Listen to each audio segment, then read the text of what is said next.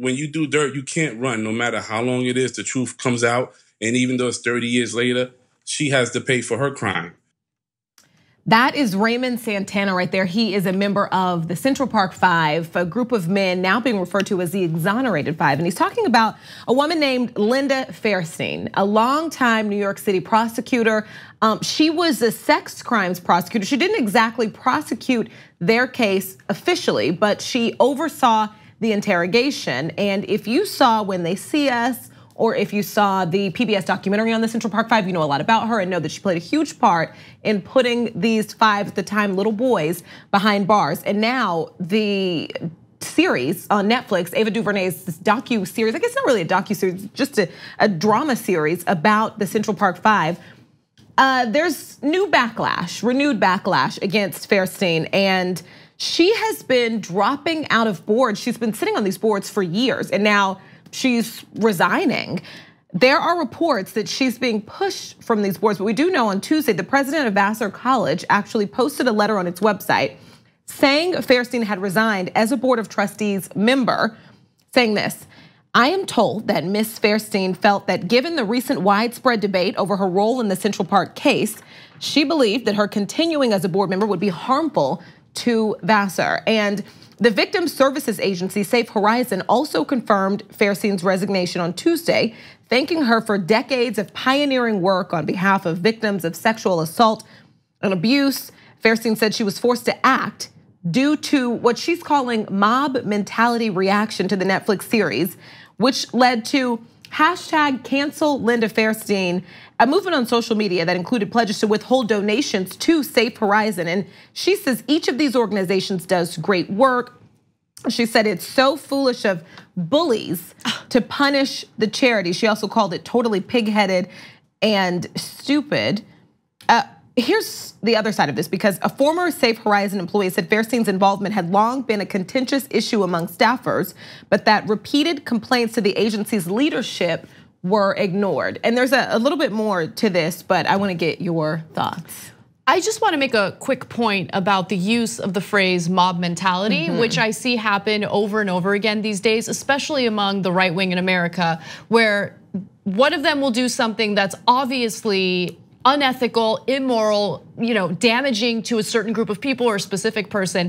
And then once they face the consequences, the rightful consequences for those actions, they'll go ahead and brush aside the critics as, oh, they're part of a mob mentality. Here's the thing. All things dark come to light. That is one of my favorite quotes. I don't know who originally said it, but it's true. What happened to those young men was absolutely disgusting. It destroyed their lives, period. It destroyed their lives. And more importantly, okay, when you look at our entire justice system, what happened to those young men is not uncommon. It's not an isolated incident. And there is a systemic issue that needs to be dealt with, and it needs to be dealt with immediately. There is a two-tier justice system. We do have a problem with targeting innocent people of color and putting them behind bars when they have not committed a crime.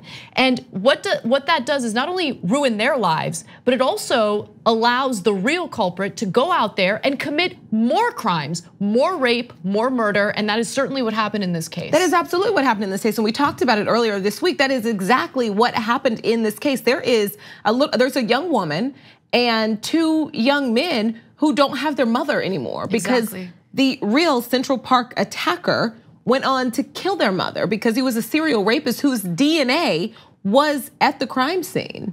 And in not continuing to look for who actually did it, and from all accounts, except for Fairstein's, all of the evidence led to 1 attacker, not 5. That's right. That's right. And also, look, I know it's human nature to want to get defensive when you've been wrong, but it would be far more, I think, not admirable, that's for sure, but at least it would be respectful to come forward and say, you know what, I had biases that got in the way of me doing my job effectively. I feel horrible that this is what happened to these young men. I apologize, but she doesn't want to apologize. She doesn't want to take any type of accountability or responsibility for what she did.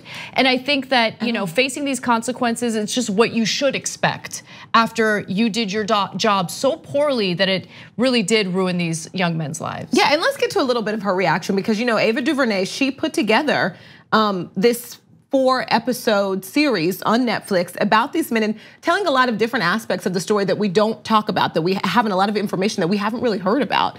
And she wanted everyone involved. She wanted to be able to talk to everyone involved. I think most of this was built upon the actual facts and then firsthand accounts of the experiences of these men who were children at the time. But Ava actually said, she reached out to Linda Fairstein, and Linda Fairstein tried to negotiate.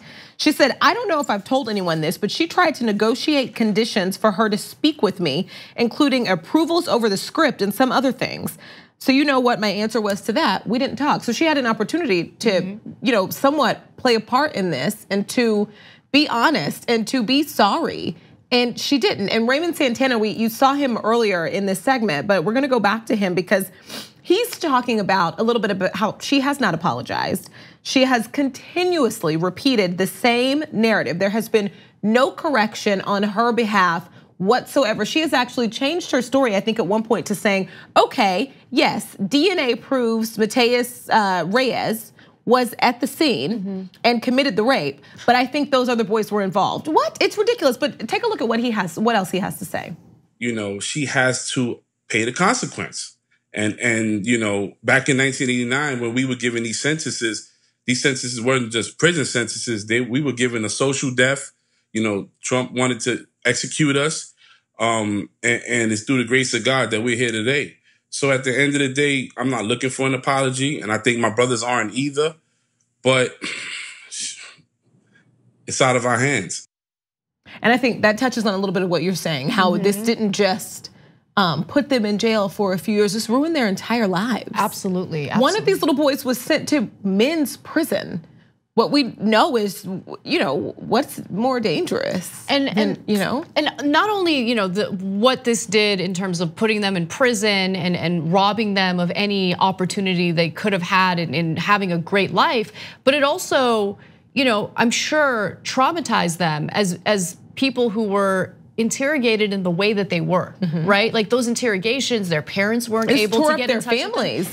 Yeah, exactly. And imagine knowing that there are people in your life, possibly friends, possibly family members, who bought the narrative that you committed this crime, right? I so many people can't imagine what they went through. I can't imagine. So, look, the only group of people I've seen stand by Fairstein are her publishers. She writes children's books, and so they're standing by her side and refusing to, are gonna continue doing business with her. It is what it is, but for the consequences she is facing today, I think they're well deserved. Yeah. And honestly, they're disproportionate in comparison to what the Central Park 5 or the Central Park, what did you say? Exonerated 5. Yeah, the exonerated 5 had to go through. Yeah, I agree. This is nothing. Definitely. And you were saying something earlier about how I think it's human nature to get defensive, but we're not talking, and I think that's right. The thing is that I think it should be human nature because depending on who you're talking to, when someone you love calls you out on something, you get defensive, but it is easier to listen. That's right. Right? That's right. And so I think weigh that with just kind of, what am I trying to say? Just the level of what has happened to these boys, and just having that on your heart as an outsider. We're seeing what happened to them and our hearts going out to them. And so it's bizarre to me that she can't even, as much as you want to be defensive, just look at what they went through. Yeah, and you just made me think of something. You're right. When people we know and trust come to us with, let's say, a criticism or a critique, yeah, we might get defensive, but we're more open to listening to what they have to say and changing our behavior. This kind of signals to me, and I know this is a little bit of speculation, that the people surrounding her have never really called her out or held her accountable for the way she handled that case. And again, that goes back to the systemic issues that really need to be looked at. For more political news breakdowns, interviews, stories of activism, and me trying my hardest to care about the occasional big celebrity news story, subscribe to our YouTube channel at youtube.com/thedamagereport. And you can ring the bell wherever it is so you don't miss anything.